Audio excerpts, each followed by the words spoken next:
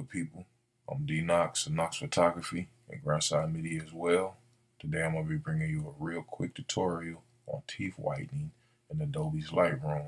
So, without any further ado, we're going to jump right into it. Alright, now, first thing you want to do is make sure you want to the Develop tab up here to the right.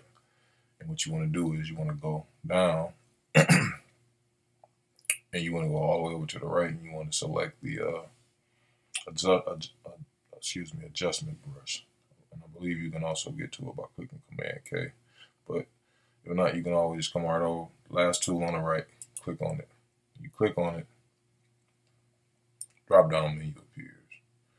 And you got mask effect. We're gonna go over here where you see effect, we're gonna go to the right. And as soon as you get over there, you see teeth whitening, but sometimes your computer might not be selected, so it's the drop down. You click on those arrows and there's a drop down menu. Got a bunch of different options: dodge, iris enhance, skin, soften skin, but we're gonna focus on teeth whitening right now. So we're gonna make sure teeth whitening is selected, and we're gonna zoom in. I'm gonna hit Command. I'm gonna hold down Command. I'm gonna hit the plus key. I want to zoom in even a little farther, so I'm gonna hold on. I'm gonna keep it held down. I'm gonna hit it again. All right, and then if I hit the space bar, if I hold it down, while I got the tool selected, I can move it and everything like that. So real quick, to make the tool bigger, you want to use the right bracket keys, and and to decrease it is the left bracket key. That's something to keep in mind, because you might have to get into some small areas. So what you want to do is you want to click on it with the left side of your mouse, and you want to once you click, you want to click and hold, and you're just gonna follow the natural pattern of the tooth. You feel me? And so as you can see, we just did one, and compare. Even though her teeth, she has nice teeth, I mean, you can see it's a big difference. So I'm gonna try to speed through this now. So just keep in mind that I'm not trying to be perfect right now, but I want you to take your time, because you can really get some nice results with it. And it's not a process that's like really time consuming, but you can take 5-10 minutes tops on a pair, on some teeth, and just to make them pop. And little stuff like this is what make people want to do business with you, because your pictures stand out. They got that pop, as some may say. So it's always good to have little tricks up your sleeve, and this not nothing too complex. So no reason why you can't do this to some of your pictures. You got some good pictures. Come in there and clean them up and everything real quick.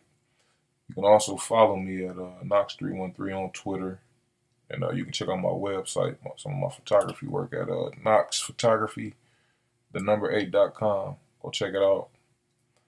I'm constantly updating it right now,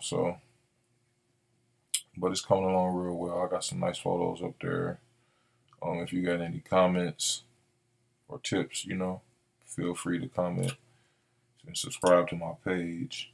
I really appreciate it. I'm gonna be coming with a series of different videos, just things of my knowledge, some things that I have training in, like Photoshop, InDesign, Illustrator, After Effects. What's that other one? Final Cut. Different stuff, man. That and that's not that I'm a master at them, but I like to share stuff that I do know, because it's good to share. Nothing wrong with sharing a little knowledge and teaching somebody something. So yeah, we're gonna come down here to the bottom, and it's just the same thing. We're gonna follow too. We're not gonna get too elaborate with it, but we're just gonna follow the natural pattern of the tooth, and it's cleaning it up real good. Go over a couple spots, you know. Like I say, just take your time with it the first time, because you know, you want to get the feel of it and everything. Once you get the feel of it, man, you're gonna be off and running. Cause it ain't, like I say, it's not that complicated. Come up in here.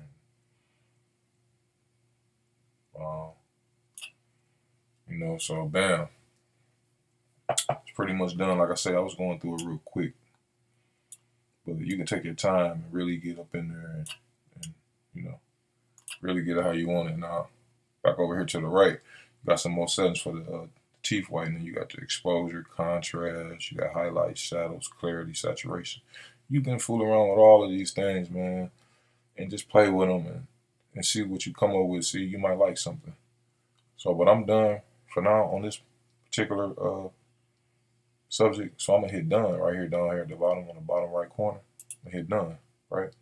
So I'm gonna zoom out. I'm gonna hold the command button down. This time I'm gonna hit minus key. Man, I'm gonna hit it one more time. Zoom out again. And as you can see, man, I mean, that makes a big difference compared to, you know, when we first started off. Now, this young lady, 70 years young. She never smoked. She's in perfect health. Her, like I said, her teeth, she has pretty teeth, but you can always enhance something. So this is just a little enhancement. I think next I'm gonna do some photo retouching. You know, I think we're gonna get off into that with the next video. So like I said, if you liked the video, if you feel it was useful or insightful in any kind of way, please leave a comment, like, and subscribe to my page. Thanks, man. Y'all have a blessed one. Peace.